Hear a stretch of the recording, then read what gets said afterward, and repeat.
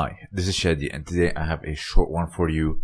But before I get to it, it's a gentle reminder that please be safe, especially when you are on the streets. And if you can control as much as possible without hurting, that would be the better scenario. So today we're going to see something that's very simple to do, yet it's very hard to achieve. So simple does not mean easy, and it's simply a foot sweep. So what we are looking at here is a Deashi Harai. As he is coming towards him, as the foot is getting off the ground, he sweeps it to the side. So Deashi Harai is a foot sweep. So Deashi Harai, the kanji of the de is from the verb deru, which does not mean in particular advancing. I know a lot of people say Deashi Harai is advancing foot sweep. It's actually the verb deru is, for example, when you're leaving. For example, when you're leaving the house, you can use that kanji. So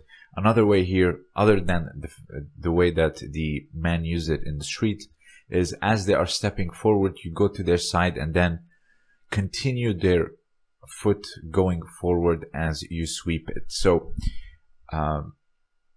this is a very short presentation on Deashi Harai. So as the foot is coming off the ground, or as they are attempting to put it on the ground, that's when you take it from underneath them. So if you have anything else to add, please let me know down below.